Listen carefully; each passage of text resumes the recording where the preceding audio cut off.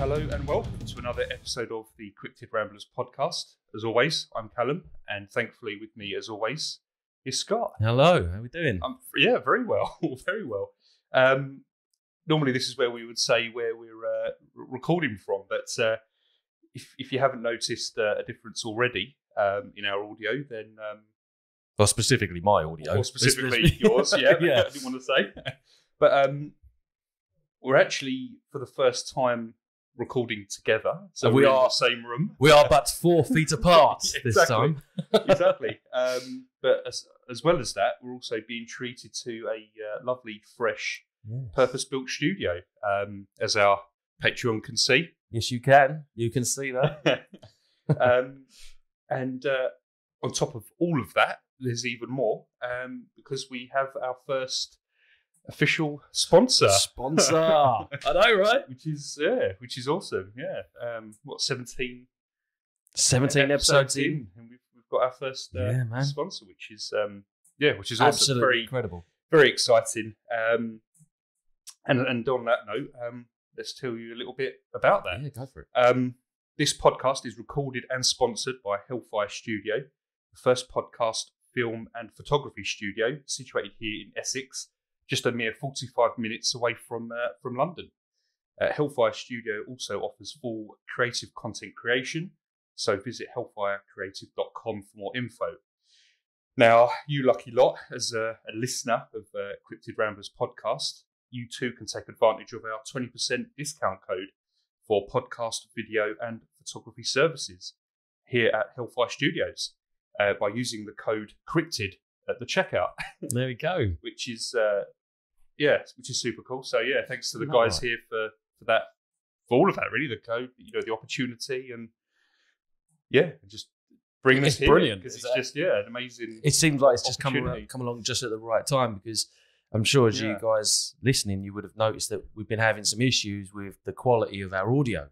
And we were trying to troubleshoot and spitball about how exactly we were going to try and make it better for you guys. And then we got a little message, a little DM. Yeah, it pretty much landed on our lap. Yeah. Sort of, talking about synchronicities. Exactly. Yeah. Pretty much that was certainly, one of them, as you say, we were talking about, purchasing software and equipment and how we were going to do it, and almost putting a plan in place of how that was going to, work. And then, thankfully, Ben slid into my DMs. He certainly did, didn't he? And, dirty bugger. And then, as they say, one thing led to another. And, and here we are in a darkened room. Here we are in a darkened room, soundproofed. So, but no, thanks to those guys for this opportunity. And, it's going to be a different one. It is, isn't indeed. it? Actually, looking at you, being in the same room. This is weird. It's just a lot of a screen. It's just a lot of firsts all at once, isn't it? We haven't actually seen each other in person. No, since before lockdown. So we're talking like March 2020. It's airsoft, wasn't it? When we went, Oh yeah, no, yeah, it would have been. It would have been summer? Not summer now. Last summer, year, wasn't it? Yeah, crikey. So maybe May. I think so. May, June last year, probably. Yeah. So so we actually seen each other in person for the first time, recording a new episode. We're in a new studio, new equipment. It's as you can probably tell from our voices, it's very exciting. Quite exciting. This. So so thanks again to those guys, and hopefully you enjoy and notice the difference, which I have no doubt you will. Now on the subject of announcements, we'd like to give a shout out to our patrons, Justin and James. Yes. Welcome aboard, James. Thank you for the support. And thank you both for the continued support. It's it's much appreciated. Not just the patron, of course, but I know you've both sent in sort of theories and questions and whatever else that's kept us sort of occupied in between episodes, and a lot of the content has actually made it onto episodes. It has, so so thank you both for contributing listeners. For that. Absolutely, that's what we want. That's what it's about. And for anyone else listening who may be interested, of course, we have our Patreon page, which can be found searching for Cryptid Ramblers Podcast. So made it nice and easy for you. Nice and simple. No excuses. We also still have our newly released merch store at creatorspring.com. Yep. And as the patrons will see, we're beautifully modelling the our t-shirts. Wonderful merch. I Heart West Virginia is we all do. But we all do. We all do. As anyone listening will now attest to. But aside from the t-shirts that we are obviously beautifully modelling, we've got hoodies, mugs, and even face masks, keeping it current as we like to do here at Cryptid Ramblers. Yes, I think that's it for the excitement and the announcements. It is indeed. And now turning to this week's episode. The subject at hand. Absolutely, we're going to take it a bit easy this time. So sadly, we're not going to find ourselves in Hellier, Kentucky. No, I wouldn't say we've closed the door on that one, but we've certainly finished our current deep dive of the first 2 seasons. That's opened up a lot for us, though, hasn't it? Let's be honest. Especially it's been ridiculous. With like your work on Twitter. You have been super busy since that episode dropped last week.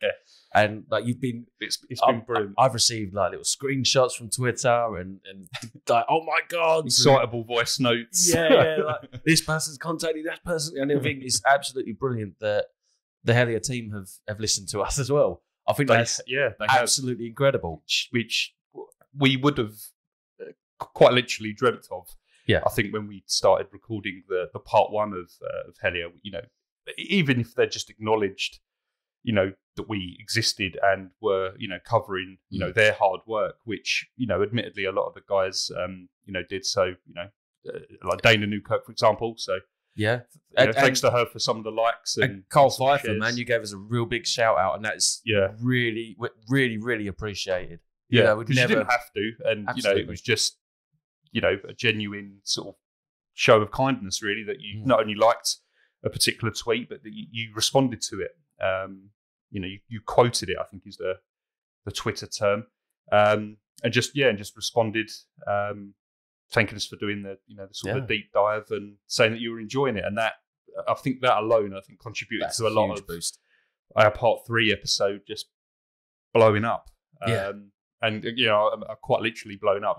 We saw numbers on our listens in the first couple of days, which we've not had on any other episode, and it's no coincidence that the two kind of certainly not sort of went hand in hand. So so thanks, and not just to those guys, but to everyone who's listened and played that episode. I think in the first 2 or 3 days, it hit crazy numbers for us anyway. We'd like absolutely we'd like to sort of try and stay humble with it and just try and stay down to earth. Yeah, it's despite our content. Exactly, despite the content. Yeah, but it's just been crazy. So thank you to the Hellier guys and to all you other listeners that have helped get that episode to the crazy heights that it has. As I say, this episode is going to be a slightly lighter note, and we're going to be back sort of all over the place. Really, we're going to be in sort of UK, Europe. We're going global, baby. Going global, We're going to be out of Kentucky, and I think for the most part out of the States. We might be popping back to we'll be there for a little familiar hotspots. With some of the stuff that I've found. We'll certainly be back in that way. Potentially very close vicinity to all of that. So absolutely. We do love West Virginia after all.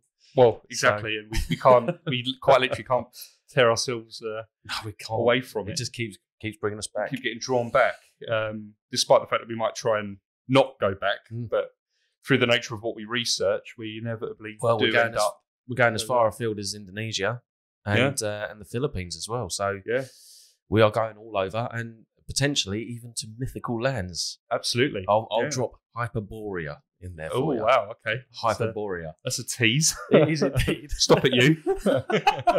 We're going ancient Greek on this. That's what we're doing. Lovely.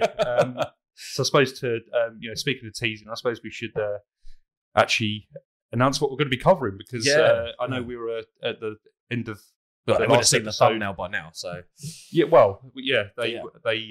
but by now they would have done. But at the time of recording, there's been no real kind of hints or anything, because we were still deciding on kind of what to do and whether to do another deep dive or whether to sort of take it easy and have a bit of a more light-hearted one. I think off the back of certainly part 3 alone being a good 3.25 hours, 3 something hours, like that. Wasn't it? We very thought least, not only for us and dialing down on the research, but also for you guys to give you guys a sort of a break. We'd sort of diet down a little bit, and we're actually going to dive into the world of elves. Yes, indeed. Following on from our previous work on goblins and fairies, as we discussed in those episodes, elves are also of the same sort of ilk. So it felt right to sort of follow or continue following that path after the detour through Helia, and so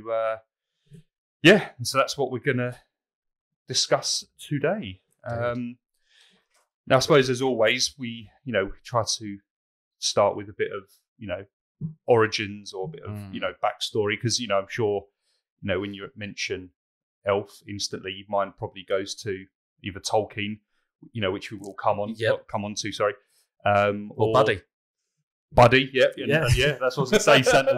Santa's little helpers, which, interestingly, sort of a fairly recent iteration. But again, we'll come on to that sort of a little bit. But for those that don't know or would like to know, an elf is a type of humanoid supernatural being, originating mostly in Germanic folklore, which again I think follows the sort of the goblin and sort of fairy backstory from what we looked at.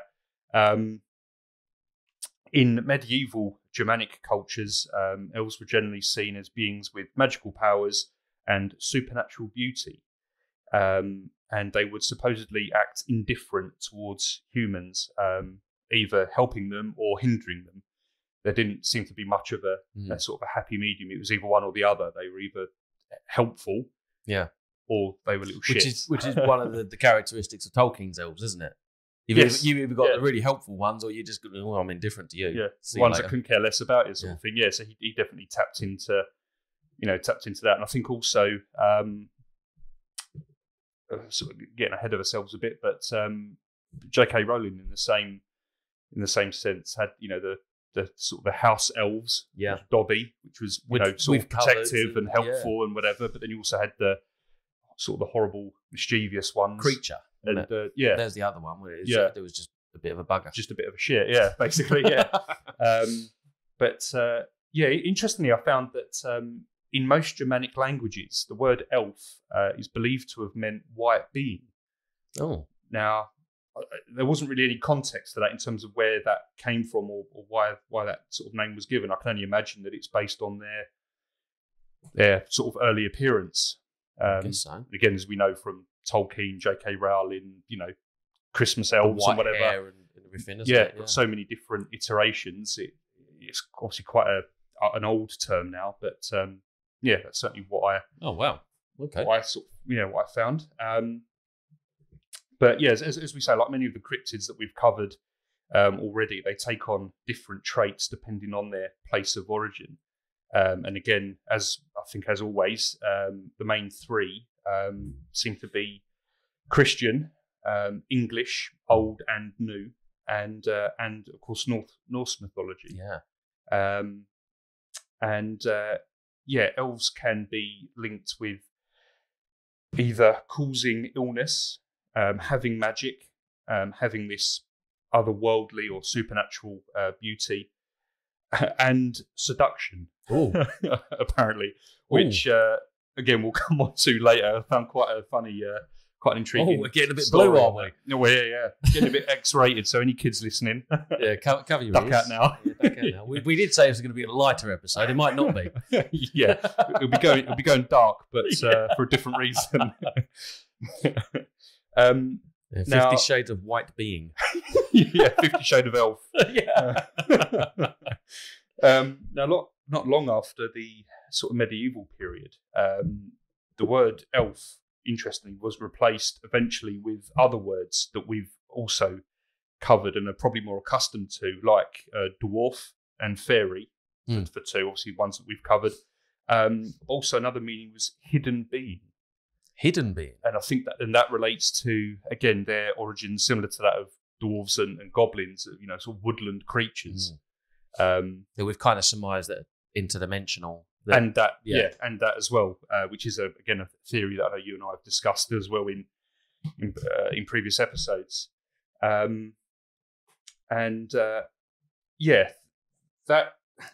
I think the main reason for that is stories have kind of spilled over from, say, the Germanic folklore and Germanic language speaking sort of territories, but also it spilled into like Scotland, Scandinavia, and as well as England and parts of the UK.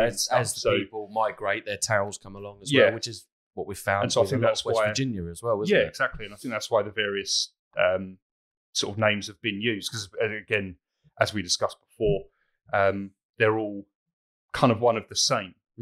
So we could go over sort of the goblin stuff, and typically it would sound like a fairy or an elf, and vice versa. But the interesting thing, I think it mostly came out of Scandinavia, and I think more prominently Iceland, is that some elves, or certainly their iteration of elves, would seduce and or abduct humans. Again, that's something that we found with, especially with the Fae folk sort of thing. Yeah. Not so much with the goblin. Which I was expecting more of that with the goblin stuff than with the Fae, really. Yeah, no, definitely no. I think I think a lot of the perceptions of goblins and elves, certainly from what I found in this research, are kind of switched. So what you'd expect an elf to be in terms of like appearance and attitude and whatever is actually a goblin. And then what you'd expect a goblin to be is actually what an elf is in terms of its attitude and how it treats people and just general being a dick. Just being a bit of a dick. That's our one rule in our house. And that's one rule. Don't be a dick. Just hashtag don't be a dick. Hashtag don't be a dick. So to any elves listening, pack it in. But yeah, and I think that's kind of fed into as well the general belief in elves, which has seemingly been divided somewhat over the years. That's kind of surpassed following that sort of medieval period, to the point where it wasn't necessarily banished, but it was certainly kind of frowned upon, I guess. So its popularity in kind of pop culture, if you like, at those times, eventually kind of died out. And interestingly, it was essentially reintroduced by good old Billy Shakespeare. Oh, Billy Shakespeare. Oh, Billy Shakespeare, yeah. Or William, as it's Billy to his friends, but you lot might know him as William Shakespeare. William Shakespeare. Literary. Now, his kind of reintroduction played a part mainly with Midsummer Night's Dream, and I know that came up in the Goblins episode because the character Puck is probably the most famous, from that.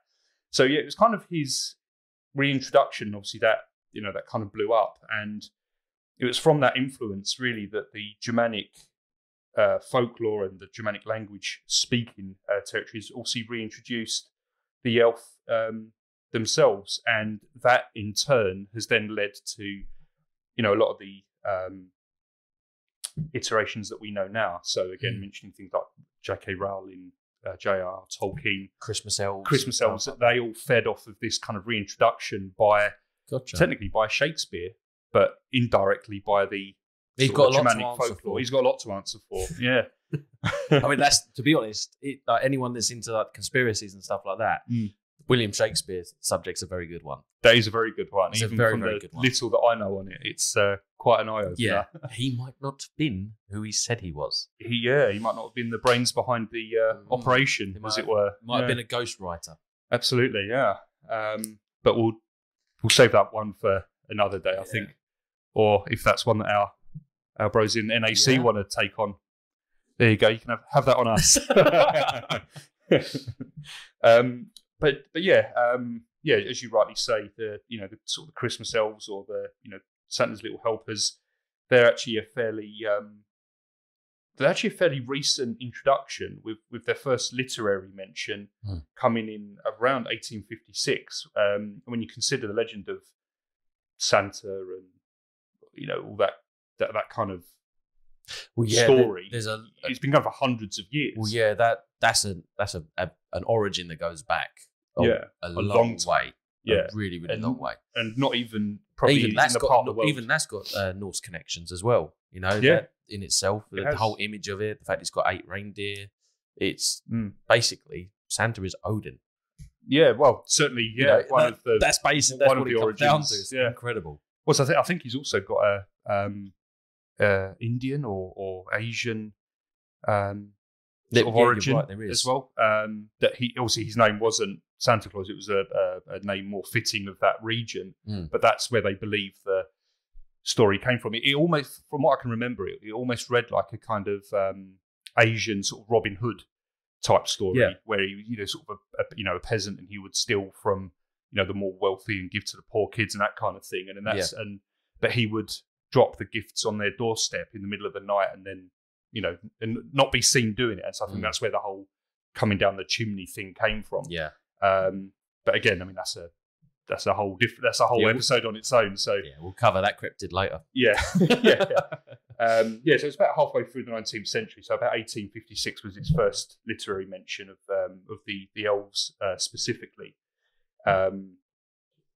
So yeah, when you consider how far back Santa goes, elves go back much further. They go back much further, but in terms of being linked to Santa, that wasn't really that long ago that they were kind of thought up. And again, it was only in sort of a story, and so then someone's read that story, and it's kind of blown up to this whole kind of legend. Well, I might have a little something to say about that with the connection that I find later on. Absolutely, yeah. Actually, you're right.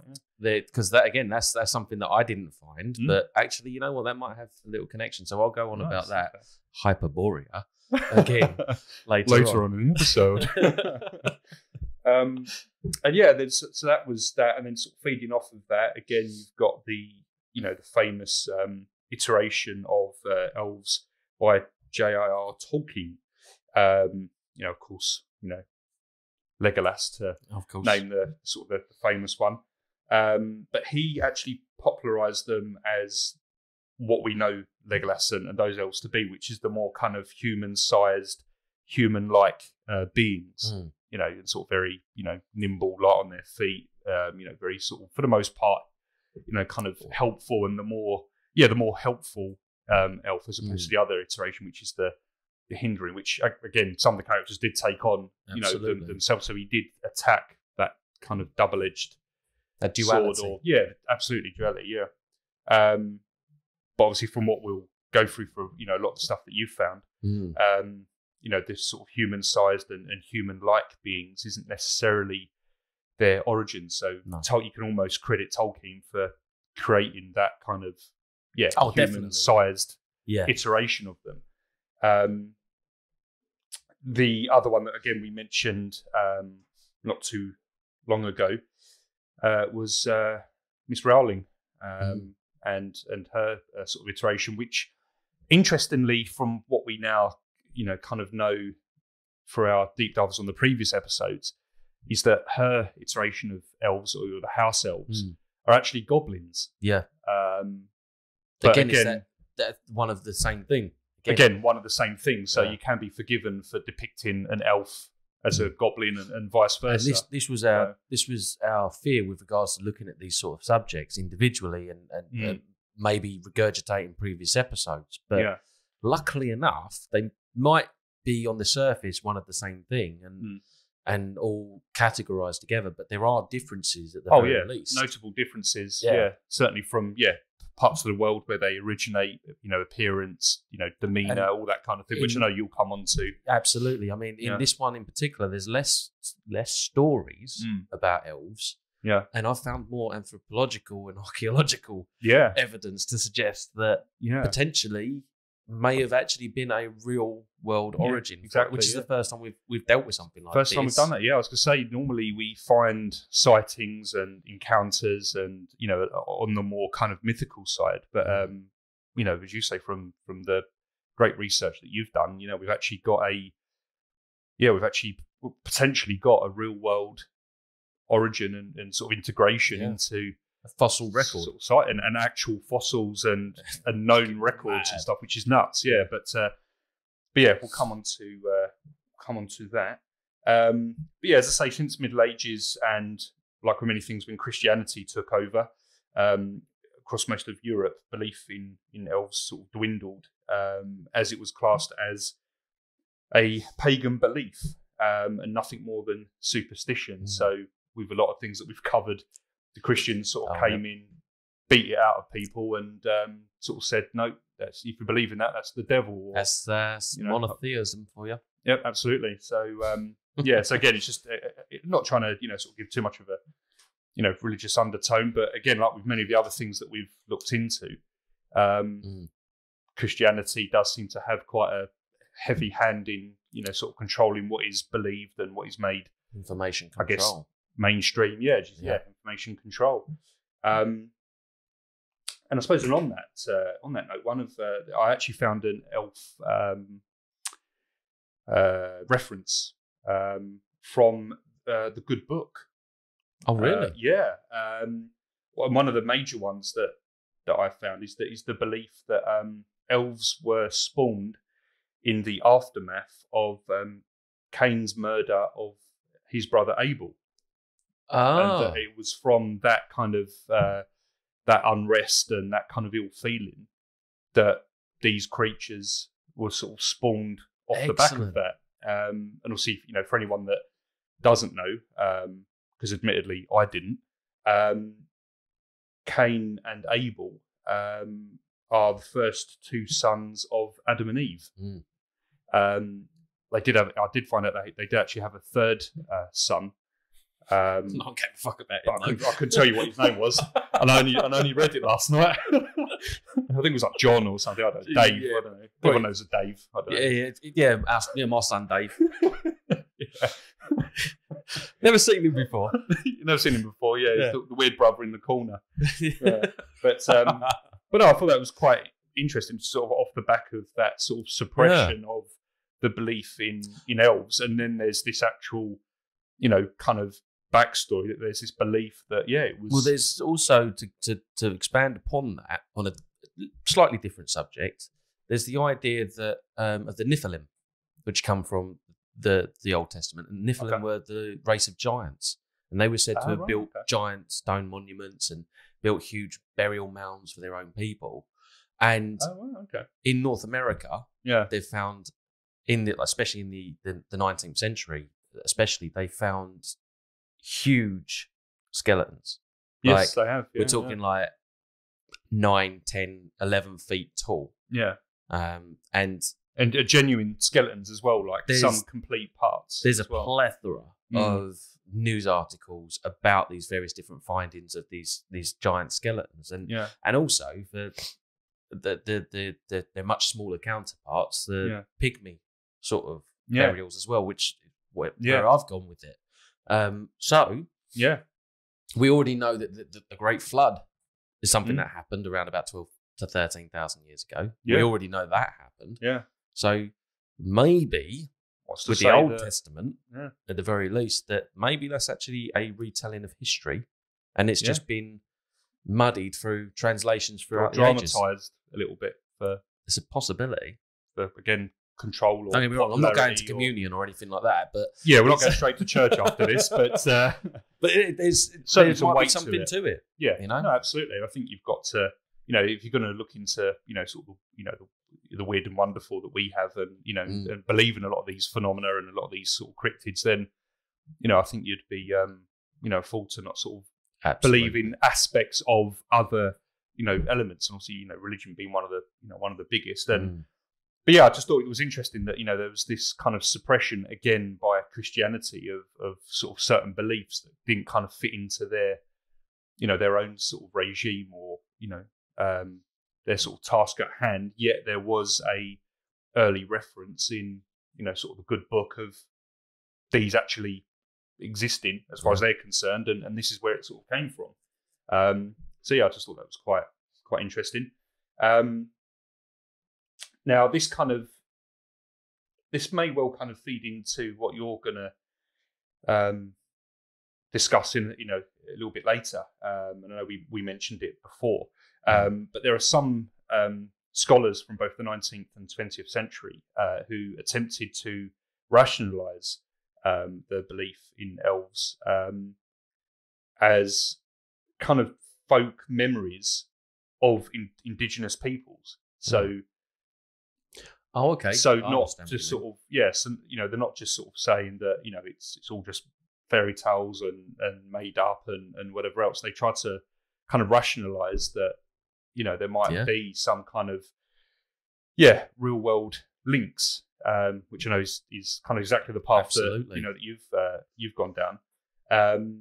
Now this was done mostly because of the popular belief in the supernatural, but it turns out that as far as these scholars are concerned, that there is actually a lot of truth to a lot of these beliefs. So it isn't just nonsense or fairy tales, stories, or whatever. There is actually there might be some truth and evidence to it. And these are scholars, so who are we to argue, right?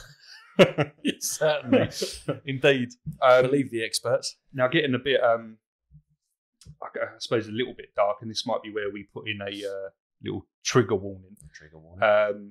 But only relaying it because I thought it was quite interesting. And I know we've touched on it before again in previous episodes, but it was also believed, and I don't know whether it's by the same scholars, that people would use the belief in elves as an excuse for children that were sadly born with defects or disabilities.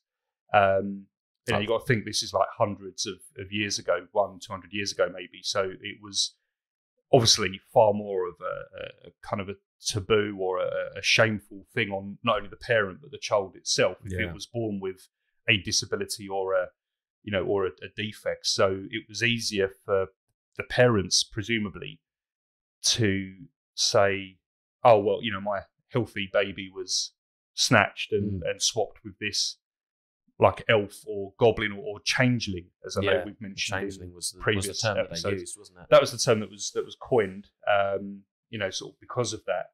And as I say, it was used as an excuse, or it was a belief that healthy human children were being switched by elves with changelings, in a way for sort of elves and goblins to strengthen their herd, I guess, for want of a better phrase. Because we've got this kind of complex as human beings. We've got this complex that we're special. Yeah, there's something about us that everyone else wants. Yeah, so you got all these alien abductions. They want something from us. They want our eggs, and they want our fertility and such. We don't know this for sure. For sure. We've got this sort of complex that we are a big deal. We're kind of. I don't know if you know this, but I'm kind of a big deal. We've all got furniture made of rich mahogany and lots of leather-bound books. Yeah, exactly. No, I think you're right, and I think that's kind of where this is kind of birthed from, really, inadvertently, as wrong as we may now think it is. Yeah, with that the perspective and whatever that we've got now. But it's believed that this also birthed the word oath. Oath. Big oath. Oh, big oath. Big clumsy oath, or that kind of thing. They reckon that word is a sort of an iteration of elf because of that meaning. So if a child was born with a certain defect or disability, they referred to as an oath. Oh, right. Which was like a negative view of an elf. Gotcha. And so that's where they the elf reject sort of thing. Yeah, exactly. Yeah. I gotcha. Yeah, exactly right. So and that's where it's it's believed that oath came from. So it is a a derogatory sort of word in the way that it's been created and used. Now, just to end on a couple of bits before you go into your research, just for a bit of local knowledge for anyone in the UK, Elvedon Forest in Suffolk, which to us is known for having a big centre parks. Oh, yep. Although other holiday camps are available. No paid promotion. No paid exactly, promotion. Yeah. Elvedon actually means Elf's Hill. Yeah. Which I didn't know. I suppose when you break it down, it makes sense. Elvedon. Yeah. Elvedon, Elf Hill. Yeah. So when you know and you sort of look at it, you think, oh yeah, that's obvious. But until I read it, I never would have guessed. It's just a name. It's just a series of sounds. You just know it's realise what the meaning is. 3 syllables or whatever. Yeah. So a bit of local knowledge. And like I said, we've already sort of discussed that obviously elves are likened to more in the sort of UK and parts of Europe, things like kobold, dwarf, brownies, fairies, Puck, also the character from Midsummer Night's Dream, which we already covered, hobgoblins, and Robin Goodfellow, who's the little house fairy that we discussed in the good one in our previous episode, and that I'd say for the most part is kind of the origin and sort of it covers the sort of various iterations of elves, certainly from what I've found for the more sort of compelling stuff. Certainly in literature, that's for sure. Absolutely, yeah. And I guess we're now going to go into the more kind of real world sort of which, in all potential origin. In all honesty, I didn't think I'd be going down this sort of route with it. I didn't think there would be one, in all honesty. Yeah. So when you started sort of telling me, because I didn't want to know too much, because I wanted to hear this for the first time as well as the listeners. So I know you sort of mentioned a few little bits and dropped a few breadcrumbs in there. Yeah, exactly. Sure. So, looking forward to this. My research initially took me back over to stateside and with the origins from the Native Americans. And in particular, the Arapaho, the Sioux, the Cheyenne, and the Crow tribes all had stories and interactions with little people. Yep. And they were around 20 inches to 3 feet tall, and some tribes actually called them the tiny people eaters. Wow. Which is, I don't know what you want to take from that. But they were supposed to be like spirits, which was interesting. Right, okay. That spirits, that they weren't just physical, they were ethereal. They were able to move in and out like a spirit. They were healers, they were magical, similar to leprechauns and fairies from Europe. Yeah. Now, the Shoshone Indians of Wyoming, they actually had a name for these tiny race of people. Right. And they were known as the Nimiriga. Oh, okay. Yeah. And the legends told of the little people attacking them with tiny bows and poisoned arrows. Right. Okay. So they weren't particularly nice. No. And now the Nimiriga were also known to kill their own by a blow to the back of the head if they became ill or too old. Oh, right. But this was something as well that was a common practice with Native Americans as well, especially with the nomadic tribes, the ones that didn't necessarily settle, and they would travel about. And so it's the idea of the lame wildebeest gets left behind, left at the back, sort of thing, get picked off. Survival of the fittest sort of thing. Now this led my research still within Wyoming in particular, and in 1932 in the Pedro Mountains, these two men were digging for gold in the San Pedro Mountains, and which was around about 60 miles southwest of Casper, Wyoming. Okay. After continually working a rich vein and running only into more and more rock, Cecil Main and Frank Carr used dynamite to blast a section of the mountainside to get gold, which was a regular practice. What they do, So after the dust cleared, a cave could be seen in the rock face. A small cavern around about 15 feet long and 4 feet high had been completely sealed off from the outside world. Right. So it seems like they may have damaged the doorway or the rock that was kind of plugging it in. Certainly the exterior, Yeah, so they might have actually just blown that bit to pieces. So there's no real way of saying whether or not it was completely sealed in as a cavern or there was a small entrance from the outside, from the mountain face. But yeah, so, and as they entered into this little cavern, this little cave, they were surprised to see a small pygmy-like man sitting cross-legged on a ledge. Now, he wasn't alive, he was mummified.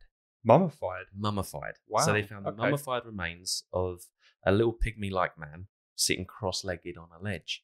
Now, in his seating position, he's only 6.5 inches tall. Wow. Okay. Yeah, 6.5 inches tall. But we know how big 6.5 inches is, don't we? So well, we know. we do know.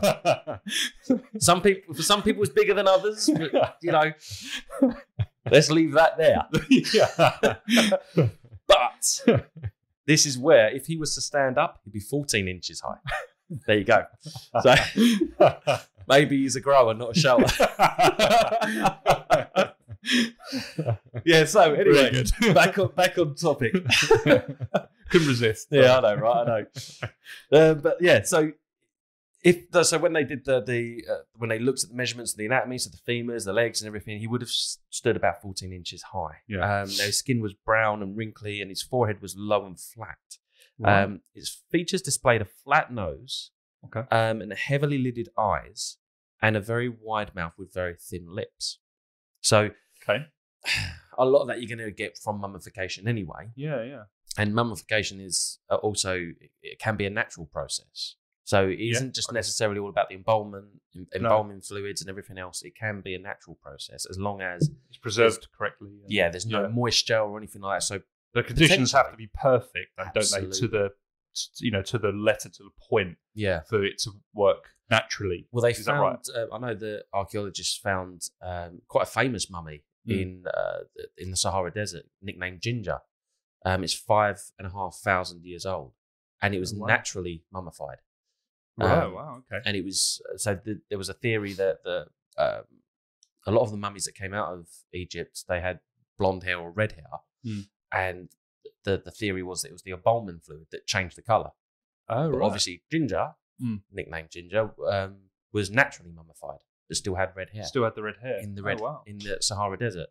So that was really quite an interesting thing that I found out about that. Cool. But yeah, so the face looked like an old man. So with it being so very well preserved, its fingernails could still be seen on its hands. Yep. And the top of its head was covered with like a dark jelly-like substance that was still pliable. Right. Okay. So there's no real, at this point in 1932, there's no real telling of how old this particular find is. So what they did was they actually took it to Casper in Wyoming, and scientists came from all over the nation to have a look at this mummy. And they surmised at first that it was taxidermy, that it was a fake. Which I think naturally you would. Of course you would. Yeah, you would try to debunk it as quickly as possible. There's been loads of fakes over the years. With really quite prominent fossils that people have said, "Oh, it's a fake because there's two pieces of rock together or whatever." Even there was one really famous one, the Piltdown Man, which was they were trying to say that it was the missing link between apes and humans, and it turned out someone had just put a baboon mandible jaw onto a human skull.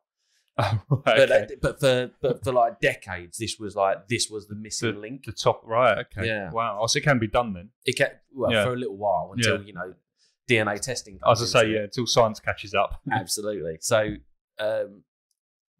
obviously this specimen was on display for quite a while, and then the invention of X-rays come into it, and this is what got anthropologists really interested in this particular specimen, because it displayed perfectly formed man-like skeleton.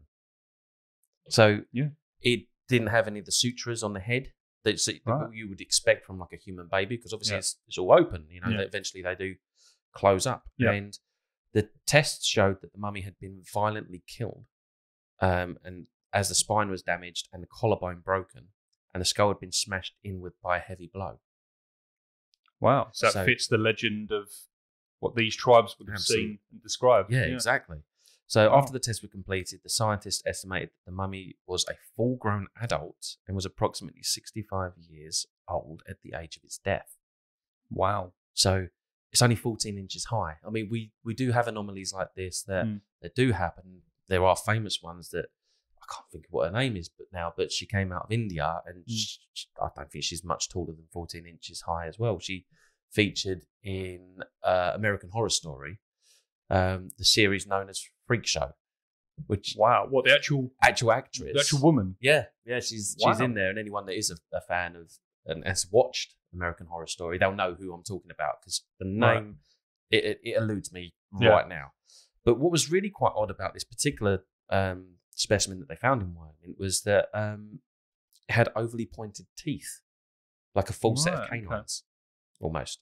Wow! So like a whole row of just right. Okay. Yeah. So you know what that reminds me of? Just as a kind of pop culture reference. Go on. In the second Mummy film, The Mummy Returns, Brendan Fraser. Yeah. You know when they're out in the exactly jungle what you're talking and they're about. running to the pyramid, you've got those little pygmy skeleton things with the spears and the sharp teeth. Yeah, the sharp teeth. Whatever, and they violently kill people. Yeah, the nasty little buggers. Stab it, yeah. Where they go into the oasis, isn't it? Where they find that pyramid. That's it, After the airboat thing. Yeah, that's it, yeah. Yeah. Kind of reminds me of them. Yeah, exactly. Yeah, that's the sort of image that came to my head. And it's, to be honest, the image that there are out there, because you can look for it. If you look for the Pedro Mountains mummy on Google, you'll find images of it. And it's not too dissimilar, actually, to what you're saying there. I'll tell you what, we'll, as always, we'll share an image on the socials for anyone sort of listening so you can get an idea of. And also the actress from that film as well, we'll find something about her as well. Because it's quite cool that she used sort of her and it wasn't like CGI'd or they did something. Get a lot of people that had these various different disabilities because I know it sounds very un-PC at the moment to call it freak show, but it was it was based in, I believe, 1940s and 1950s America. So the idea was that these Roman freak shows would go around like a circus and they would show off all these people with these various different physical anomalies. Well, it was no different to like the Greatest Showman. And everyone loved that because they made it into a musical instead of, I guess, more of a horror type thing like American Horror Story. So I guess it just depends on what you watch, I guess. Absolutely. So we will be we'll share those, on the socials. All those bits on the socials. But to continue with this, the examinations were allegedly performed by the American Museum of Natural History, and they were certified genuine by the anthropology department at Harvard University. Wow. So that's quite a big deal, yeah. But I think that's quite a big deal that we don't know anything about. But it's actually taken researching into these sort of subjects. It's not mainstream. That sort of thing I think should be mainstream. We should know about weird. Yeah, but I guess things in the regular. Yeah, I don't know. I guess it's. I mean, not that it's been a cover up or a conspiracy, but I guess it hasn't deliberately been put into the mainstream. But you can just see how people are handling things in the last couple of years. You know, if people were to actually think that these types of beings do and did exist, could people handle it? You know, would that start an influx of people going out hunting in the Pedro Mountains, trying to find these tombs, or trying to, destroying the landscape and digging up Indian burial grounds? And like 19th century rush to Egypt. Yeah, exactly. You can't. Sadly, you can't trust people to just respect, history and tradition and that sort of thing. So has it been kept on the down low deliberately? It's not so much a cover up, but more of a.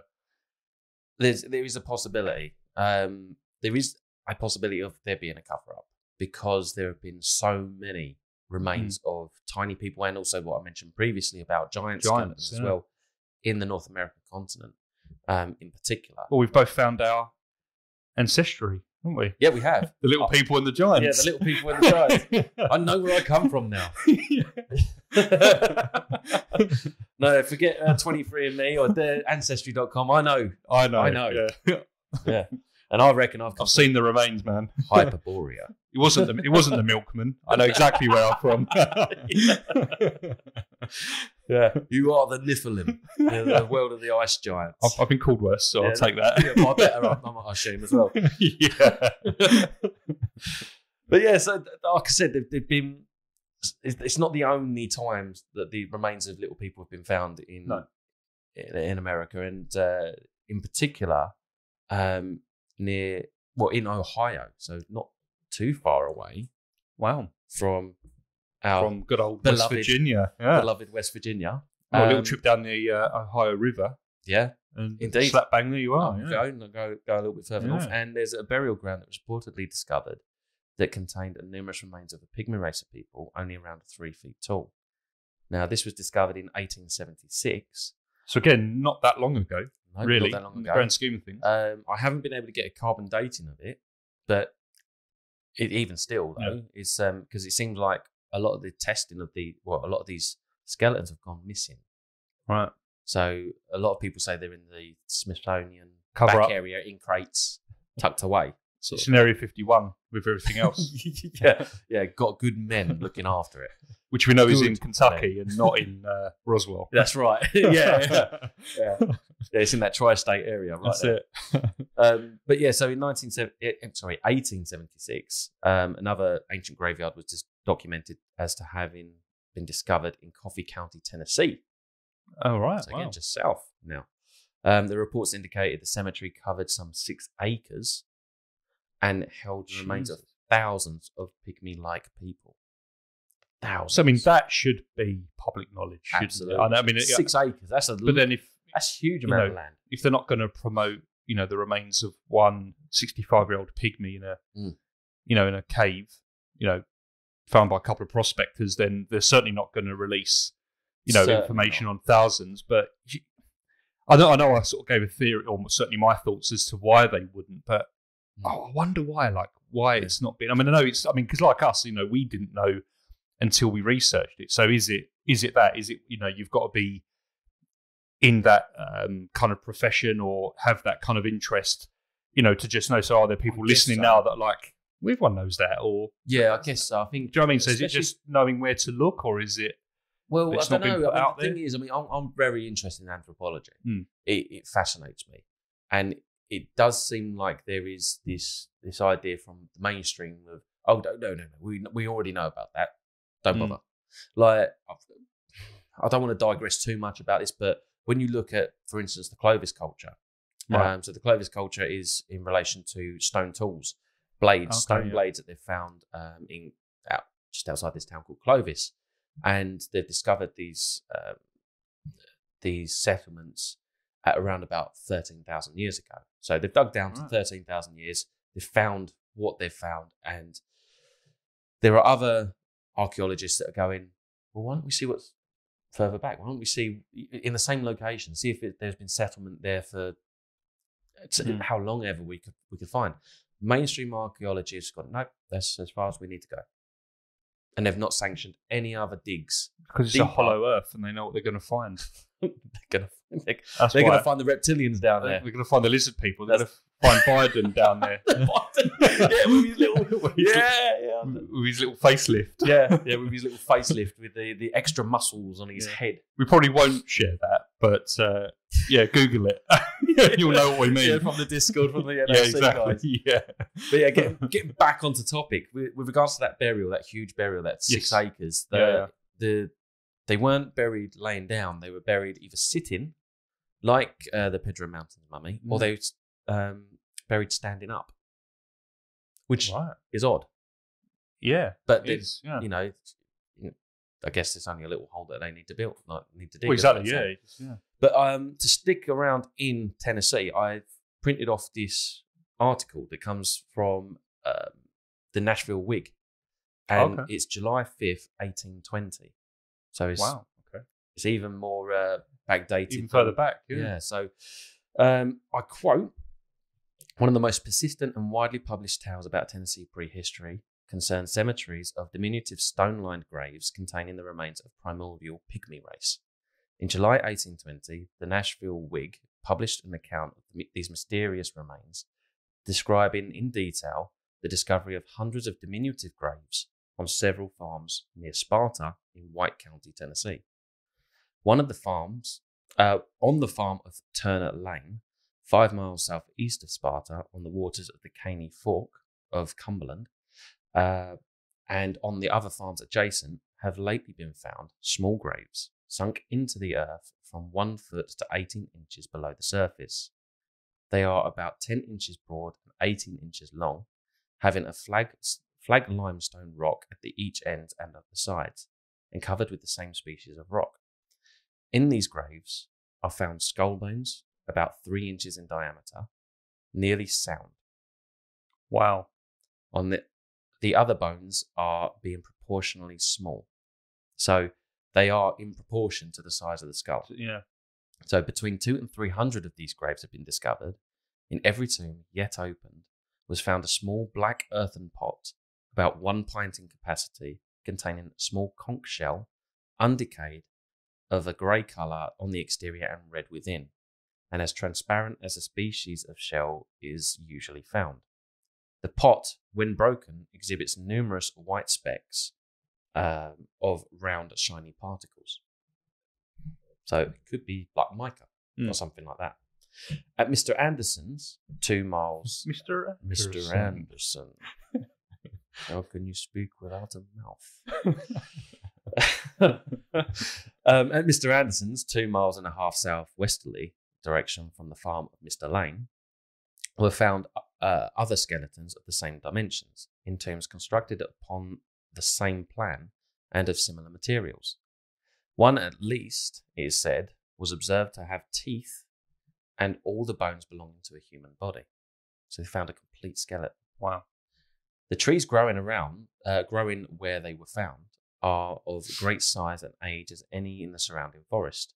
The small graves at Mr. Lane's are arranged, but at Mr. Anderson's there is a large burying ground full of them, without any order as to the position. That the bones of a human, Mr. Lane thinks, there can be no doubt, and that they are not the bones of children. He thinks this unquestionable. So the rocks which encloses them are thought to be blue limestone, and not that of the neighbouring, the neighbourhood originally. Yeah. All of the limestone in the vicinity being of a grey colour. Here is the mystery that baffles conjecture and puts all experience at defiance.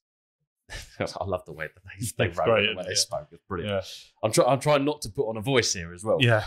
So the stories of the pygmies of Herodotus on the borders of Ethiopia and the Red Sea, and those of Homer in India, have always been treated as fables, which in the days of those men entered into most of the written compositions. How could a nation of pygmy men, not exceeding 18 inches in stature, build habitations, clear the forest, cultivate the soil, defend themselves against the ravages of the hawk and eagle, the wolf and the panther? Wow. That was the article that was fair point in 1820. Wow. So even further back than what was first sort of widely discovered and kind of popularized. That gives you like a taste of the sort of articles that were coming out about all these various different skeletons that were being found in the North American continent. And I'm telling you, there is a plethora of them out there. I could have chose 100 different articles to read from to give you those details, but I suppose you could, in a way, go, oh, it's just like what do they call it? Jumping on the bandwagon, almost. Yeah. You know, the whole idea that, you know, news first, not necessarily news correct. Yeah. But I think that's more of a modern phenomenon. It is, and I think that's probably more widely linked to things like sightings and, say, UFOs. And someone's, oh, last night I saw this in the sky. Oh, yeah, me too. I saw it. And then snowballs. Yeah, exactly. Whereas I think with stuff like this, I mean, I would assume it'd be hard to fake, but which obviously, you know, since I've had it sort of isn't, because enough people have done it. But for that sort of time period, would it have been done? And for there to be so many in different locations, different climates, different soils, you know, you're talking sand, mud, mountains, you know, hills, you know. So I don't, it seems a little too... The whole idea of archaeology was really booming then at that time. not just archaeology, but digging. So there was lots of mining for gold and precious metals, but also there was this real push for digging for dinosaur fossils. Yeah. So they were coming across other bits. So it's quite likely that they were digging and going, "Oh, that's not a dinosaur. Get rid of it." So there's potential. True. There's probably even more that have just been discarded because it wasn't what they wanted to find. Yeah. Mate, you're right. Yeah, it could be that. Yeah, if they were there digging for gold and they'd find bones, they'd probably be just pushing that aside, thinking, I don't want to find that. Yeah, exactly. Looking for the jewelry or the gold or the whatever else they might be expecting to find. So as you say, there could be moved or sort of discarded, certainly displaced sort of graves. Yeah, displaced graves. I mean, just think about how close the Pedro Mountains mummy came to being blown up. Yeah. Exactly, like feet away from getting obliterated. Yeah. So they might never have found it. So, and I think that's one of those where, you think, okay, that was supposed to have been found, or, it was potentially a synchronicity. Synchronicity, yeah, exactly. I was going to say, but I didn't. I stopped myself. You stopped yourself, but flow with it. Flow with it. Yeah. So I found this particular thing quite interesting. So I started going a bit further afield from the good old West Virginia area. And I came across, and it's an article that's been darted about social media a lot. And this one, it certainly is in the mainstream a lot more than the burials from North America. And this is the discovery of a hobbit-like being in Indonesia. Yeah, which I think any keen listener would may well recognise this, because I think we even touched on it, didn't we, in our very first episode, the Bigfoot episode. Because it comes from the same region as Gigantopithecus. Yeah. And we surmise that if something like that existed there, then surely something like that might exist elsewhere on the planet.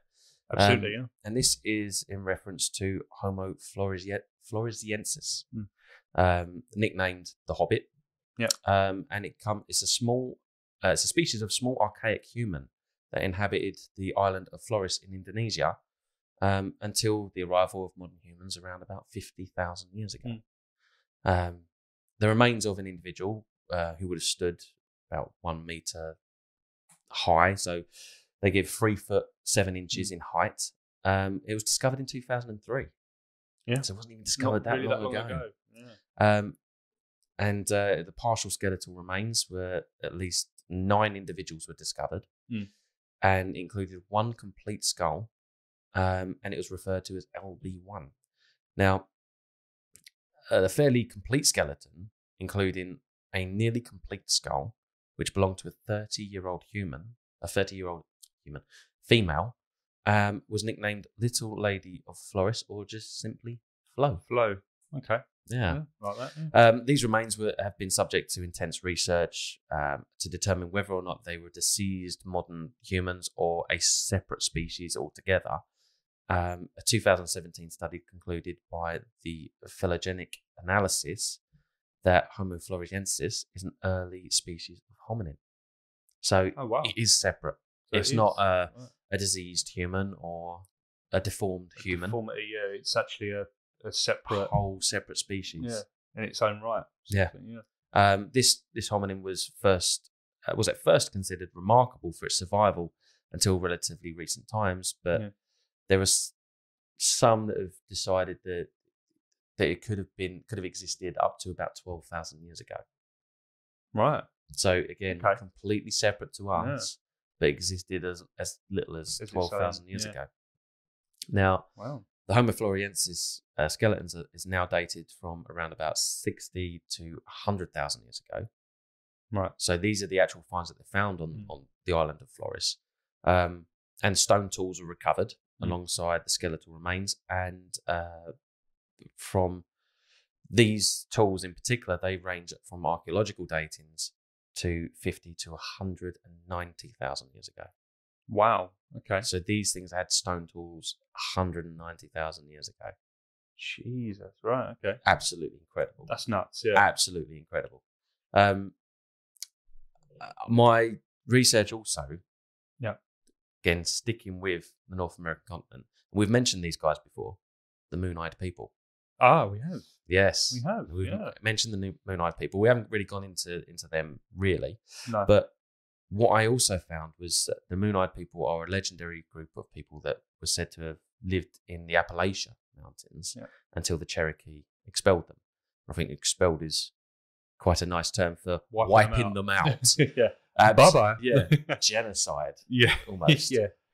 So stories about them attributed to Cherokee tradition are mentioned by early European settlers in America.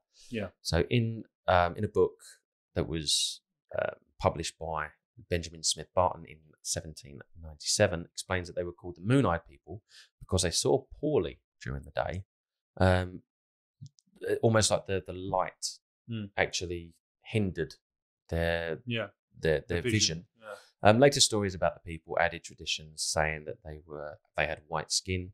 They created the areas of pre-Columbian ruins, which could be where the white being term came from that we referred to at the start. White being. It could be literally physical white being, physically white. And they disappeared from the area. So this said that all these various stone structures that are pre-Columbian, that the natives were like, the Moon-Eyed people built them. That's just fact to them.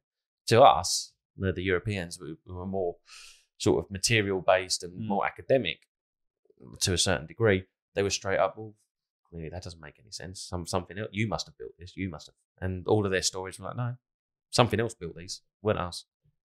And then the natives have always had this tradition that they moved into the area and expelled something that was there previously. So Barton cited in his source a conversation between Colonel Leonard Marbury, an early settler of Georgia. He was a revolutionary officer at the Congressman and the Second Provincial Congress of Georgia, acted as a intermediary between the Native American Indians and the state of Georgia in the United States. So he also had a bit of officials involved with it as well. So published accounts of the ancient Moon-Eyed people who lived in the southern Appalachian region of the United States before the Cherokee came into the area have appeared since the 18th century. So as soon as the settlers got there. Some disagree as to the accuracy of the stories, but whether or not the stories are authentic as part of the Cherokee oral tradition, or whether the people existed or just purely mythical, I like to take these burial grounds and stuff.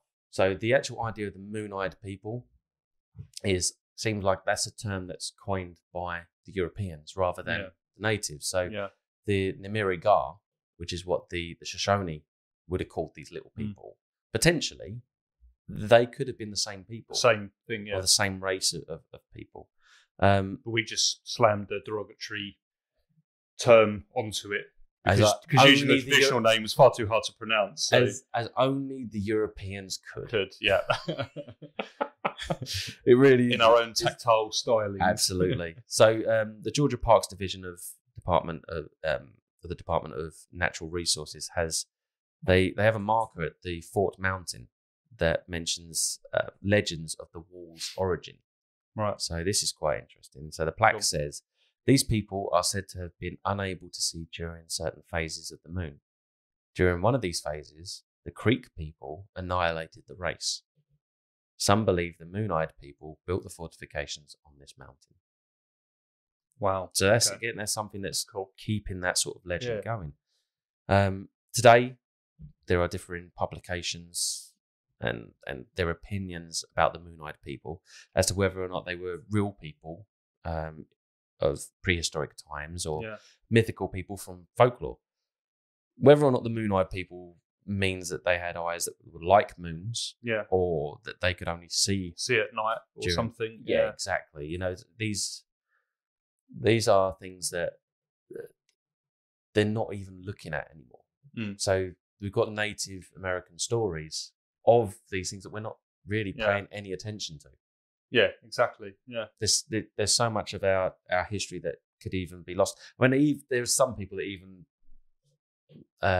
theorize that the Moon-Eyed people are Welsh.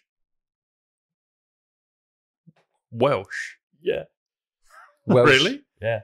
Welsh. Or they've got some other European... I briefly touched upon this because I didn't want to go too far into it, but it's all about human migration. And there was a Welsh prince that decided to go west. Indeed, he went west. And happened upon the North American continent and decided to settle. And this would have been hundreds of years before the Norse got to there as well. Oh, wow. Okay. Yeah, absolutely incredible, some of the stuff that I found on this. Yeah. But nuts. I did mention previously Hyperborea. You did? I did. And this one...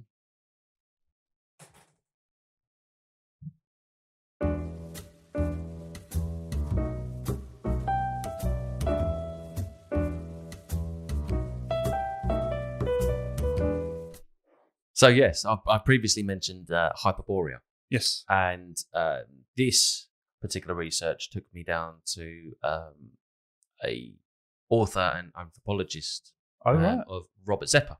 Yes. And, I've been following him. You're a big fan. I'm a big fan. Yeah. Big fan. Because I think, he's dubbed himself the world's most dangerous anthropologist.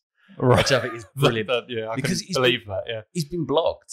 He's been blocked with the information that he's been bringing forth, and there's some of the stuff that he does research and present can be very un-PC as to the study of human beings, where we come from, our history and such. It's so what he's found with regards to Hyperborea is that he's looked at more ancient stories, right? And this one in particular, just as Plato had wrote about Atlantis, there was a continent that supposedly sunk below sea level in the Atlantic. Yeah. Herodotus actually wrote about the legendary Hyperborea, which was a continent which existed into the far north. Right. Okay. Now, on Mercator's map, Mercator was a guy in the 1500s that he had a penchant for drawing up maps and such based off of older maps. Now, if you do want to have a look at this for your reference, just search up Mercator's map. It's 1595, and it not only depicts what could be very well the remnants of Hyperborea, this legendary continent, but it also seemed to imply that there was a race of pygmies once heavily populated the northern Canadian and Arctic regions where these four rivers intersected. Now, one of the large islands features in the centre of the Arctic map. It's clearly written in the legend in Latin, so I'm not going to bother with the Latin, but the translation is, "Here live pygmies, at most 4 feet tall, who are like those called Skraelings in Greenland." Oh, okay. Yeah, so Skraelings, we know, was a Norse term to which they gave to the people of Newfoundland. They called them the wretched people. That's what Skraelings means. Now, so who were these people that were mentioned to be supposedly 4 feet high tops, and where did they come from? So on the back of Mercator's map, this legend reads, again in Latin, but I'm going to read the translation. The waters of these four arms of the sea were drawn towards the abyss with such violence that no wind is strong enough to bring vessels back once again, and after they have entered. The wind there is, however, never sufficient to turn the arms of the cornmill. So it's like, that's it. This water's heading that way, and you can't get out of it. Yeah. But where's that water going? Going to the Hollow Earth, maybe. Let's see it's where. Got to be going somewhere. See where your research takes you. I see what you did there. So, written on the map, Mercator explains that the ocean waters rush inward towards the centre between the islands to the pole, where they plunge deep into the earth. So, I've got some images here that I've taken from the article, and this one here. Can you? Oh, here we go. Little test. Can you see what shape that land might be?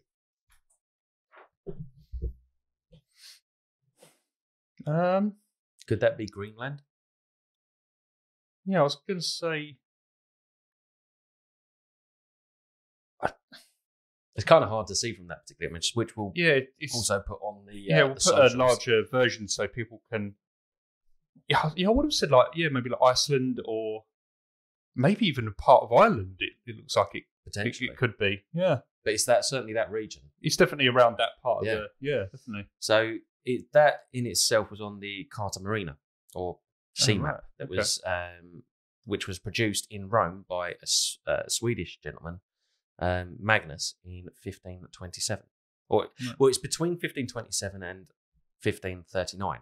Right. So, because these sort of things weren't drawn up overnight. No. So, he describes that there was pygmies in Greenland that were small of stature but big of heart.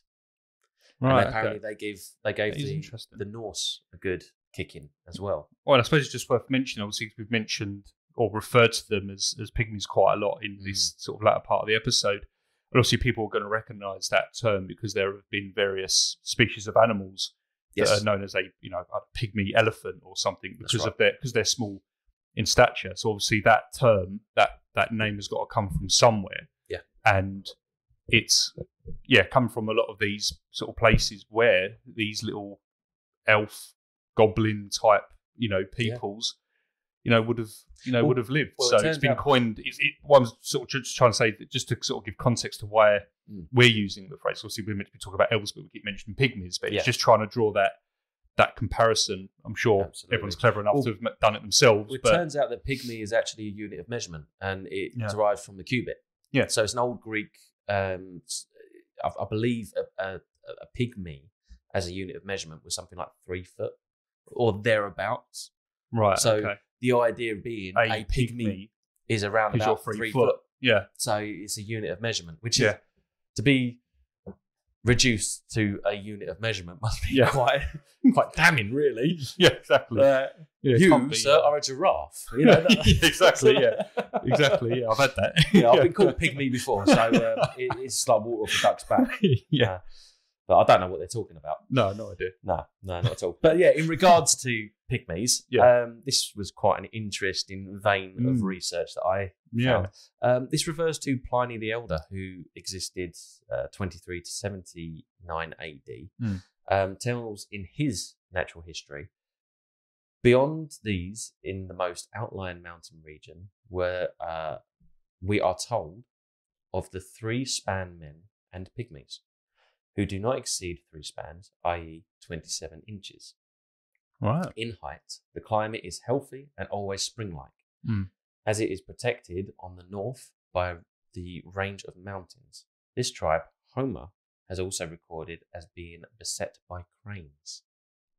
Ah, okay. So this was Pliny the Elder noted that the pygmies were believed to have been displaced from their ancestral homeland, and locates a remaining population of pygmies or elves somewhere mainly between Egypt and Ethiopia, though also having found refuge as far afield as the southeast of the North American continent. And this is Pliny the Elder 2,000 years ago that surmised this same thing. Yeah. So as we know, the Cherokees, whose ancestral home was in the southeast of the North American continent, have a legend which tells of the journey of some men who travelled south until they came upon the tribe of very little people called the Junstiwi. That's what they called them.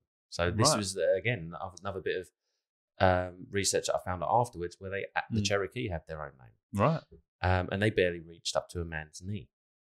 These little men and women lived in nests in the sand that were covered with dry grass, and they were terrified of the wild geese. Now, the wild geese came in giant flocks from the south, and they would attack these little people. Yeah. So when the Cherokees arrived, and geese can be big and violent. Oh, they're buggers, can't they? They're horrible things. Like you always were told this. Like when you're feeding the ducks, Mum would go, "Careful the geese. Yeah, careful. Don't feed the geese. Don't feed the geese. You want to feed the ducks. The little ones. They're nice. Don't feed the geese because they'll have you." Yeah. So the Junstiwi were in a state of great fear and anxiety because of these geese. And they would always know when the geese were coming because the wind would blow from the south. And white feathers, I don't know. Maybe the white feathers is like a bit of poetry, a bit of poetic, artistic license. And this was always a sure sign that the birds were not far away. Yeah. So the Cherokee decided that they were going to try and help them. Right. But in a way, like, we give you the tools that you need, but you need to help yourself. Yeah. Which is good, actually. It's not doing the work for them. We'll send you on the path, Yeah. but you've got to do the rest yourself. Absolutely. You can lead a horse to water, but you can't make it drink, that sort of thing. Absolutely, yeah. So they showed them how to defend themselves using sticks and clubs so that they could hit the birds on the neck and kill them. Just hit it right on the neck. Right. Just wallop. Yeah. Judo chop. Done. Now go and get me some orange sherbet. So as the birds flew in from the south in great flocks, these little men ran into their nests to hide. But when the birds stuck their heads into these nests to pull them out to eat them, the men ran out and dashed them with the clubs and hit the birds as the Cherokees had shown them. They killed so many that after a while the birds flew away. Right. So they sent them packing. Right, okay. For some time, the Junstiwi were able to keep the birds at bay until eventually a flock of giant cranes arrived. So we all know how much bigger a crane is to Absolutely, geese. Yeah. And obviously these birds were much taller and the little people weren't able to strike them on the necks. So unfortunately, the Junstiwi perished. They all perished because of these giant cranes. Because they didn't have the sound of mind to actually go for the kneecaps. Go for the knees. Go for the knees. Go for the knees. Bring them down. Bring them down. The taller they are, the harder they fall. Exactly. Just you remember that. Yeah. Now, this isn't just something that was confined to the North American continent. Arab scholars agree with the 14th century Italian missionary and explorer Friar Uderick about the tales told in China concerning remnant populations of Pygmy people in the Himalayas as well. Right, okay. And according to most ancient records from the Chinese, Scandinavians, Greeks, Romans, Arabs, and the Cherokees, so all of these combining stories and accounts, we have an undeniable collective memory of an ancient millennium-long and worldwide Pygmy crane war. Wow. The great elf crane war. Millennia long. What the shit? A millennia long. That's a long time. Pygmy crane war. So what I find absolutely hilarious about that statement is that the cranes have decided that there's a war now as well. Yeah. That it's not just these little people, right? We've got to get these little people. We've got to wipe them out. Yeah. We've got to get these little shits. And what the fuck? But this was absolutely brilliant. So this is why I had to include this in this particular one. Now, it seems like, unfortunately, the Pygmies lost. Right. Now, the Pygmies were fractured and reduced to refugee status and forced into exile. But imagine them with the refugee crisis going on at the moment. I know, right? Boatload of Pygmies turning up on the shores. Well, you could You'd lose your mind, wouldn't you? You could house them easier, couldn't you? Oh, yeah. I'll take a couple of them in, put them under my stairs. There you go, you could be your house elf. I'll call you Dobby. That's mad. Yeah. Isn't it right? Refugee status. Refugee status. Yeah. That's amazing. It also goes on further than this. I mean, again, there's loads of images of the tellings of this Pygmy crane war, which can be found in Pompeii. There's also a Etruscan. There was a vase found in an Etruscan tomb, which the Etruscans were the ancestors of the Romans. Right. Okay. So they found, and this particular vase is actually being displayed in the Museum of Florence. But Antonius Liberalis, who wrote Metamorphosis, which is a collective of very brief tales that surmise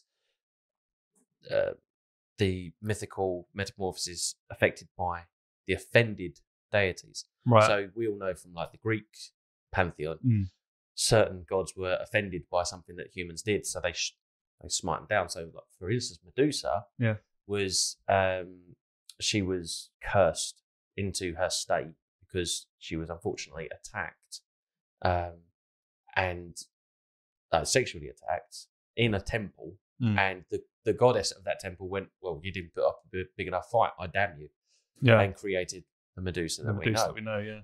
So in this particular one, he wrote that the war was actually engineered by the gods because of an immodest and disrespectful queen of the Pygmies. Which definitely does fit into that kind of lore, doesn't it, of the Greek, mythology, as you rightly give an example. So it does kind of lend itself to that already. Goes along the same sort of lines as the origin of werewolves. So it was King Lycan that the gods took a very distasteful approach to him because he served human meat at a banquet. So they cursed him into turning into a wolf at night. It's like King Lycan, lycanthropy. Yeah, it's again, it's all a little bit Greek, isn't it? Yeah, it's all a little bit Greek to me, mate. But also according to Aristotle as well. Aristotle, big guy. The cranes do this, for they travel from Scythia to the marshes in the higher parts of Egypt, from which the Nile originates. This is the place where the Pygmies dwell, and this is no fable, for there is really, as it is said, a race of dwarves, both men and horses, which lead the life of troglodytes. So they live in caves. Right. Again, it's in that area that other scholars have said is in that land in Egypt and Ethiopia, the east coast of Africa. Yeah. And that's an article from atlanteangardens.blogspot.com, and it's from author and anthropologist Robert Zepper. And more so, in particular, his book, Gods with Amnesia, Subterranean Worlds of Inner Earth, which is an incredible read. I've got a couple of his other books, and they're brilliant. Some of it is a bit, like the Pygmy perfect for us. Crane. It's perfect for us. But he does go. What I find really, really interesting about his research is the anthropology. The human migration throughout time. And basically how we've evolved into what we are, and also the potential of hidden information that we might not be told the full story. And the fact that he's been, suppressed and banned and blocked from, various sort of social medias and stuff. Yeah, and it's not anything. I mean, it's controversial in a sense, but not in the sense that it would be, like offensive or. Don't get me wrong. He's got some other content that could be considered offensive. I've seen some of it. Yeah, definitely, depending on what part of the world you live in. Yes, for sure. But as a general, sort of rule, I think it is just information, and I think people should be allowed to interpret it as as they wish. If if people sadly want to be offended by it, then so be it. But others might actually take it in value and take it for what it is. I mean, the thing is that the whole idea of book burning and such, we know what happens around those sort of times with regards to history. You got a little friend on your microphone there, haven't you? Put me up. Well, right. Those you won't be able to see it on the camera, but Callum's had a little bug running up and down his microphone. It's properly distracted him. I can see it on his face. What the fuck is this? You see, just at the corner of my eye, like just sort of walking across the filter, and it's bugging me. It was like he's standing on his back legs, giving it the bigger neck as well. Yeah. And what? What are you gonna do? See you later. Ding. Yeah. Yeah, digression there from apologies. Podcast. I hope there's no infestation. No. But yeah, it seems like we know where book burning has happened in the past. Yeah, of course. And it seems like book burning is happening again. But on the digital sense, I guess, more so than the physical sense. Yeah, rather than it being literal books being burned, it's people being silenced, which is articles exactly being burned and reports and whatever else being not burned but deleted. So it's just a modern. It seems like more and more people are waking up to the idea that why is that person over there being silenced? Actually, I want to hear what he has to say. Yeah, because you've got all of these people, all of these authorities. What do they know? Power figures, bigwigs, that are going, right, let's silence this bloke. Let's make sure he stays quiet. So we need to, it seems like more and more people are waking up to the idea that we're not getting the full story on pretty much everything.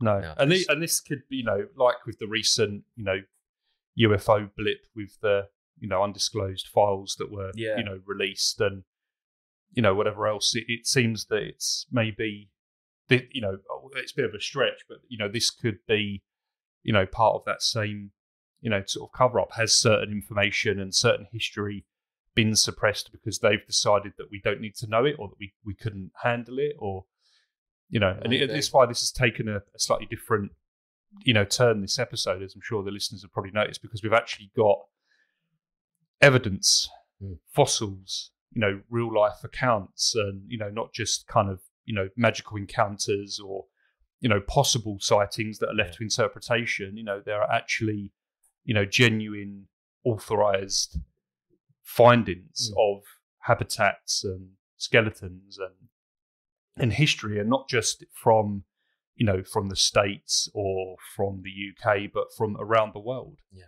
it seems like it's a global thing that we've kind of stumbled upon, really. And the idea that,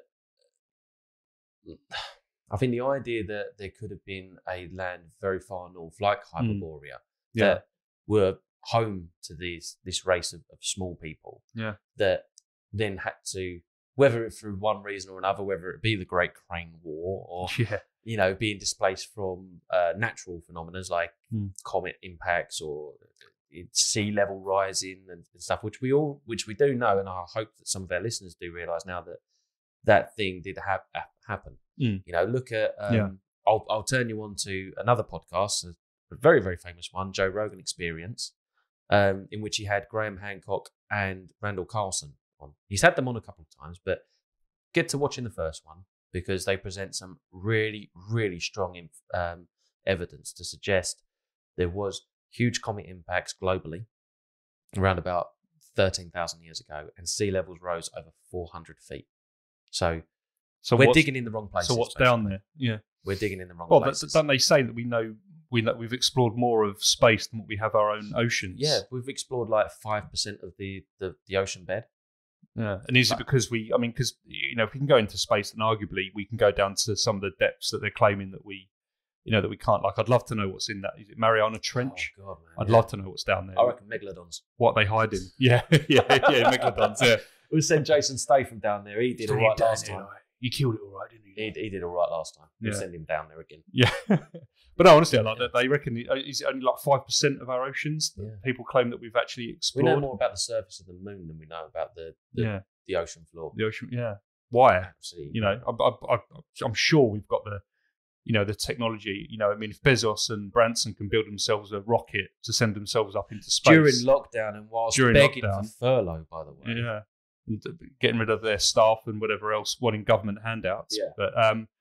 But surely, or even Elon Musk or someone must, if it's not the people like NASA or whatever, they must have the technology to build a pressurized, submarine or something that can go down to those depths. So is there a reason they're not permitted to go down there? Yeah. Well, it's the same. Is there a reason why we're not allowed to go further than 400 miles away from the surface of the Earth? Yeah. Because we haven't been back to the moon for quite a while. Assuming we went there at all. Ooh. That's not that. Let's say that sort of podcast. Thank you very much. Provocative. It's the wrong podcast. Yeah, exactly. Yeah. It was the wrong one. Yeah, forgive me. Yeah, absolutely. So, getting off the fence. I suppose we kind of did a little bit there. Actually. I guess we kind of jumped the gun, really. I guess we kind of did. But, I guess just to start, I think for me, we've done previous episodes that have covered, similar beings that we've discussed quite heavily, obviously in this one, and we have commented on the fact that they are one of the same, so dwarfs, goblins, fairies, elves, they are all one of the same. And so, does my opinion go down the same route? Probably to an extent. The only way why I'd lean more off the fence of believing is because of the real world evidence, the facts that are, that are in front of us, that you can read however you like, or you can interpret however you like. But, the fact remains that, people of that description, tribes of these people did exist, and they did live in various parts of the world. North America, Indonesia, to name but only a couple that we've covered. So I think it would be hard to kind of, I think, disprove it or find some kind of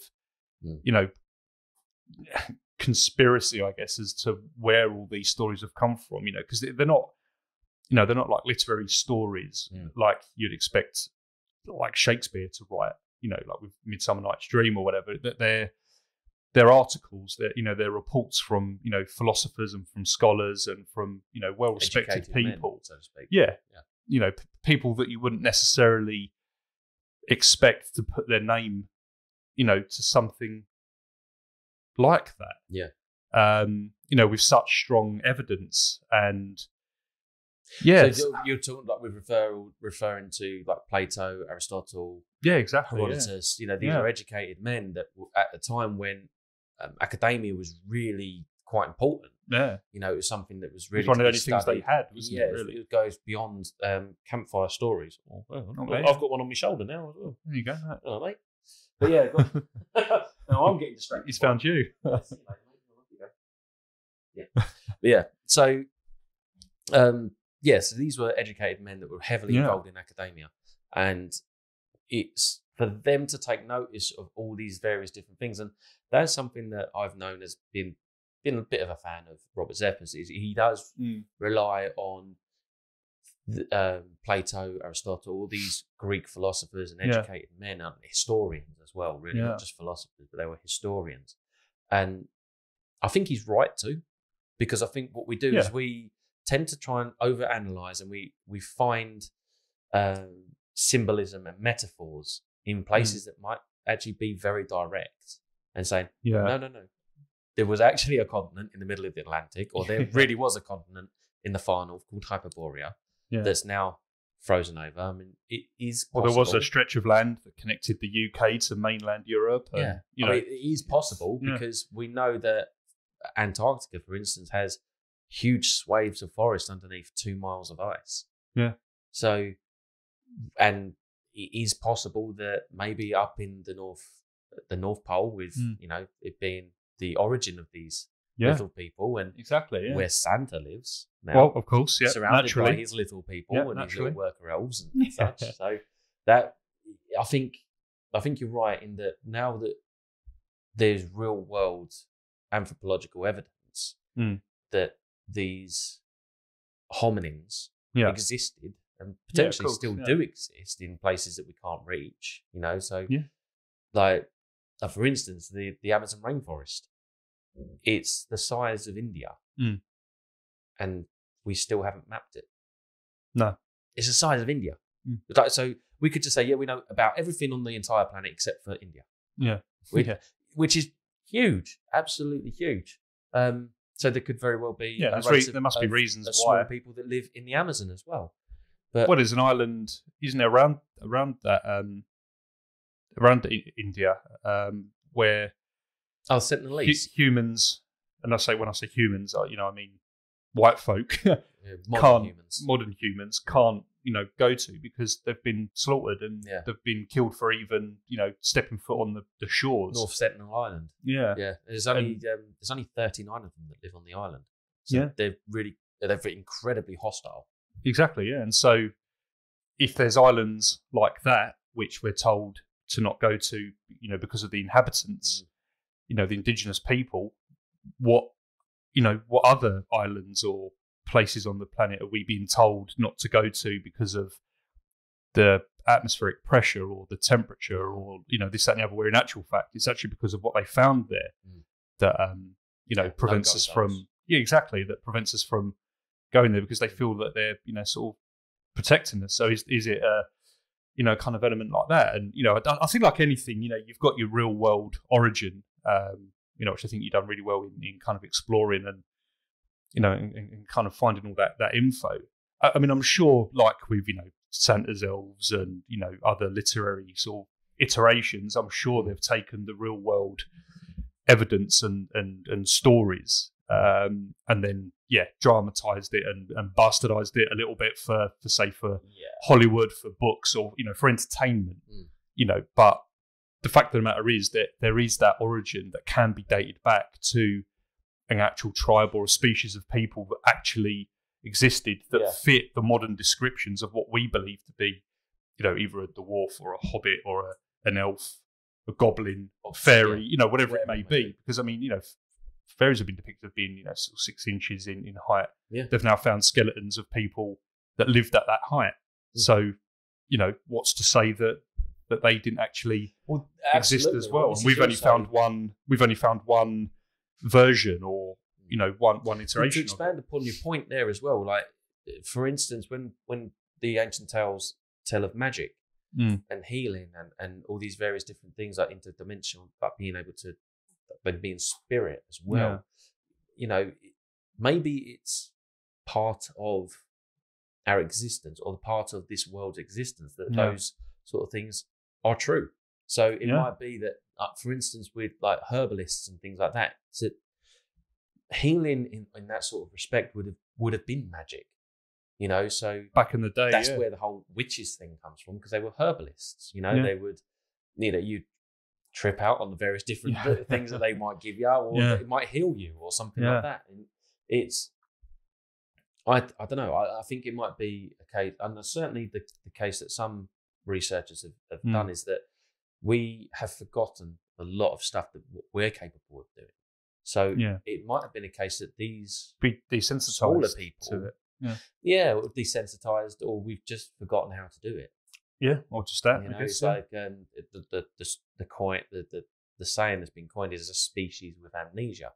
So we've got a forgotten past that may have interacted with these various different beings for thousands of years. Lived among them, Exactly. Yeah. You might have we might have battled them, or they, you invite your little friend round and stuff like that. So it could have been like a lost technology, not technology like the silicon-based technology that we've got today, where it's all motherboards and HD screens and all this, but technology of nature that is perfectly capable of existing. We just don't have an understanding of it anymore, so we just call it magic. Or we just write it off as being nonsense, really. Utter nonsense. So, but I don't know. I think that there's, especially with regards to the pygmy crane war, there seems that there's a lot of stories. There's lots of.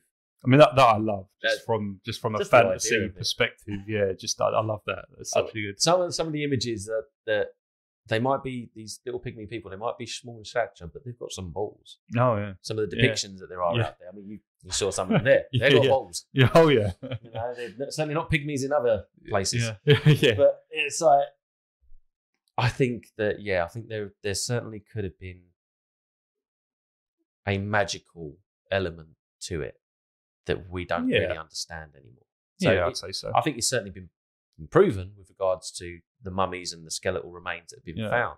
So from a real world anthropology point of view, it's true. It's true, yeah. But the magical side of it, that's the bit that really does interest me as well, is that maybe we're just misinterpreting what magic is. Maybe it's just part of existence. We're basing it on our interpretation or understanding of magic now, as opposed to what it would have meant, sort of back then. We're not giving it the consideration that it deserves for the time in which it all sort of happened. So again, it's just interpretation, understanding, and and how you want to look at it, what perspective you want to come at it from. But I think inadvertently, I think we've both landed on the same fence with this one. And I think, like we said, obviously everyone's entitled to interpret it how they wish. But I think for the most part, it's hard to ignore. And it's hard to just kind of gloss over a lot of the actual real world evidence as, rubbish or as nonsense or as being faked, because, important people and people far cleverer than us, have proven it, to be true. And it's gone through, all the modern tests. We're talking 2003 that one of them was discovered. So, Hammer fluorescensis. It's, it would have gone through, relatively modern, testing and whatever. And then it would have been in people's interests to, debunk it first and then work with what they had afterwards. And the fact that they've been able to actually say, well, no, actually, this is, this is genuine. This isn't taxidermy, or this isn't a fake. This has been found. This is a genuine, remain. Even like the Pedro Mountain mummy. Yeah, exactly. They did everything they could to try and debunk it, say that it was a diseased child or something like this. Yeah. And they can't. They couldn't. Yeah. Yeah, because it was something even back then, like with the sutures in the head. That right there is the biggest indicator that it's an adult body. Well, yeah, because the head's fully formed, the skull's fully formed. Yeah, exactly. And back then, and probably even earlier than that, we were talking about, why people used elves or used their belief in elf, if they did think it was, a deformed, child or, someone with a disability. So what we now know as, sort of small people, sort of midgets, dwarves, or however is the term to refer, that would have been used then as a way to say that's what that is, as a sort of a cover. But the fact that they didn't go down that route and they've actually said, no, this is genuine, this is the real deal. I think that has to be, taken for something, doesn't it? I think absolutely, completely agree with you. So that is that's our episode. There you go. Elves. And, I think so. We been good. Ventured into the real world side of it, and I've really enjoyed that for the first time actually, which presented itself really as much as we always try and go and find it and kind of look for any real world evidence. It kind of presented itself to the point where it was hard to ignore. Yeah, wasn't it? Which I think there's certainly a lot of your research has sort of come from. So no, I enjoyed that. Agreed. Yeah. Absolutely. That was good. So thank you again to everyone that's listened and watched as well. You guys over there, to our Patreons. Thank you very much for getting involved. Yes, absolutely. And you can find us on Patreon. You can the Cryptid Ramblers podcast. And all socials, in fact. All socials, in fact. So we've got Facebook, Instagram, YouTube. We're on Twitter now, as we previously mentioned. All the same handle. Fantastic job on Twitter because I cannot handle Twitter. Yeah. I can't handle it. I want to tear into it. It has its challenges. Yeah, I can't. You're far biting your tongue being one of them. Far more patient than I can be with regards to that. And that's saying something because I've got little to no patience. So that's saying something. I'll just want to troll. That's all I will be doing. I'll be doing nothing. We'll be promoting. I'll just be trolling and then we'll get nowhere. No, exactly. Yeah, props to you for that, mate. Cheers. So, you can find us on all of those. Check out our merch store as well. You have the merch that we are so beautifully modelling. Absolutely. As well. So, it's goodbye from me. And it's goodbye from me. And remember, the truth is out there, people. You just need to be willing to see it. Absolutely. I like that.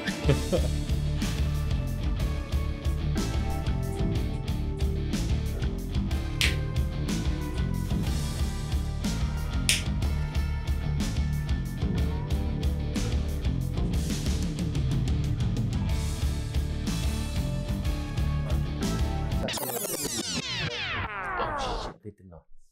Forgot the advert. Yeah, I've not. Because I did. You know why? Because I didn't fucking put it in. Because you didn't write it down. Yeah. Write it in there. Okay. I will make a note so I know where to look. No, let me record it. Let me redo it. Redo the whole thing? Yeah, redo the whole thing. Right, okay. Yeah.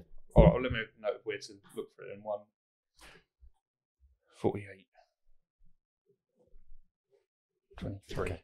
Thereabouts, yeah. Okay, so whenever you're ready. 1, 2, 3. So that's the end of our episode. And we are going to say thank you to all the Patreons that are now watching. Yeah. Thank you very much. Check us out on Patreon on the Cryptid Ramblers podcast. You can also find us on all the socials as well. Same handle, in fact. So we've got Facebook, Instagram, YouTube, Twitter. Yep. And Twitter, which has blown up because of your work. Absolutely fantastic on Twitter. I cannot handle it. No, it's a struggle at times. It's I must too admit. much. Yeah. And check out our merch store as well. Yes. But which we are beautifully modelling. Absolutely. For you, the Patreons. For you guys, We'll get some pictures on the socials as well. You'll have to start doing some actual modelling and promoting. You stay seated. I'll stand up. Yeah, absolutely. Yeah, okay. Yeah. Agreed. But also, big thank you to our sponsor as well. Yes, Hellfire absolutely. Studios. Yes. Remember, go on to hellfirecreative.com yep. and use the discount code Cryptid to get 20% off. Also been kept simple for you all, so there's no excuse. Indeed, indeed.